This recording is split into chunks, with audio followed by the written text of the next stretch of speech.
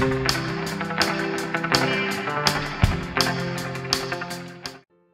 Viewers, welcome to Satva kitchen.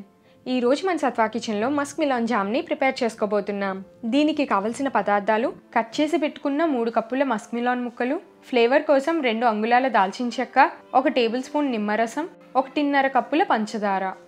ఇప్పుడు cooking ప్యాన్లో Musk melon ముక్కలు, పంచదార, దాల్చిన చెక్క వేసి కలుపుకొని హై ఫ్లేమ్లో కాసేపు ఉంచాలి.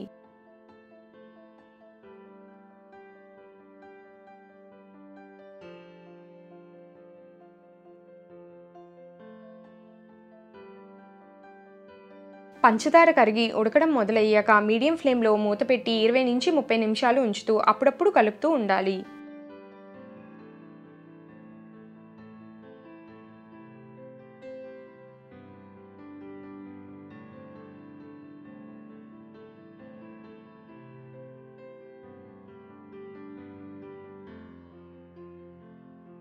ముక్కలు ఉడుకుతూ ఉండగా మ్యాషర్ లేదా పప్పుగుత్తితో మ్యాష్ చేయాలి.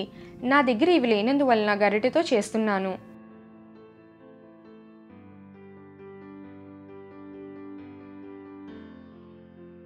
చూడండి, ముక్కలు బాగా ఉడికి మనం మ్యాష్ చేయడం వలన కన్సిస్టెన్సీ ఎంత బాగా వచ్చిందో.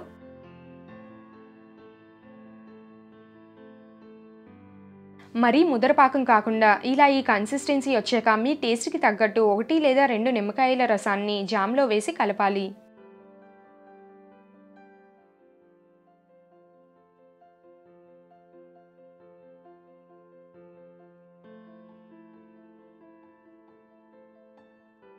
జామ్ చల్లారిన తర్వాత ఎయిర్ టైట్ కంటైనర్లోకి వేసి తడి తగలకుండా ఫ్రిడ్జ్లో స్టోర్ చేస్తే నెలపైనే నిల్వ ఉంటుంది.